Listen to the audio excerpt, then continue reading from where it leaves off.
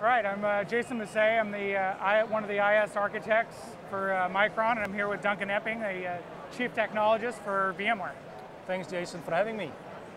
Glad to have you here. So Micron's message here is that you must use all-flash for VSAN, and I think the key thing here is it's all about performance, but not necessarily about the amount of IOPS you can drive per virtual SAN node. But I think the key message from Micron, in my opinion at least, is the extremely low latency that you guys can receive from these types of boxes. So we're literally talking about microseconds of latency instead of the normal milliseconds of latency that you will have with spinning disks. And I think that shows the true value of an all-flash solution. Just last week I was talking to a customer and they've been running humongous databases on top of virtual SAN. Large SQL databases, they're also running Oracle on top of it, and especially in those types of scenarios, the all-flash configuration is one of the best configurations you can have. I think another interesting use case, and you're probably going to like this, is I was talking to a customer and they deployed vSAN on a train, and then there's another customer who's deploying vSAN in a cruise ship. And I think those are the types of scenarios where all-flash also comes into play, because you don't have the vibration issues with the vibrations anymore, right?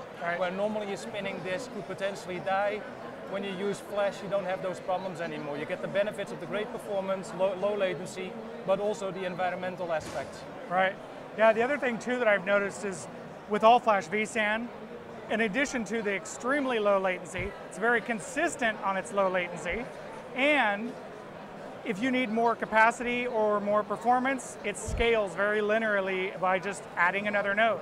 Add another node. And extremely easy setup, reduced complexity. You don't have to add additional fiber channel, additional shelves, make capital purchases. A lot of times you can just do a small incremental expense purchase and just increase your performance that way.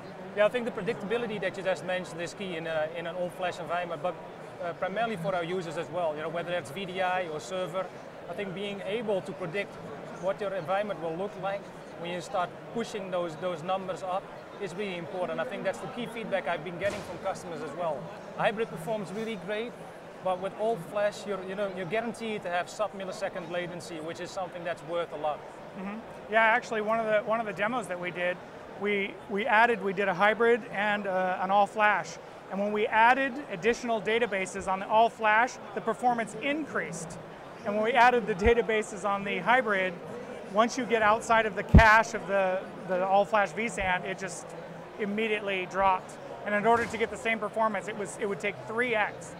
Which is great. Right, so it was just incredible performance.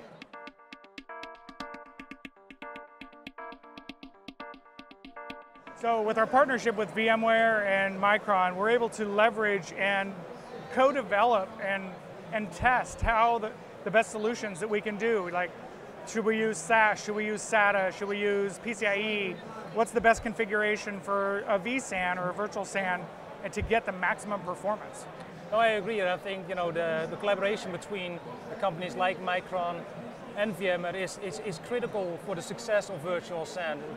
Just us being capable of testing our product to the extent that we want to test by leveraging your devices already increases things like availability and reliability of the product itself. And I'm not just talking about things like firmware, but also about the devices itself, running these long extended tests to see how the environment will respond to certain scenarios. And I think that's the big benefit of the relationship that we have with great partners as yourself.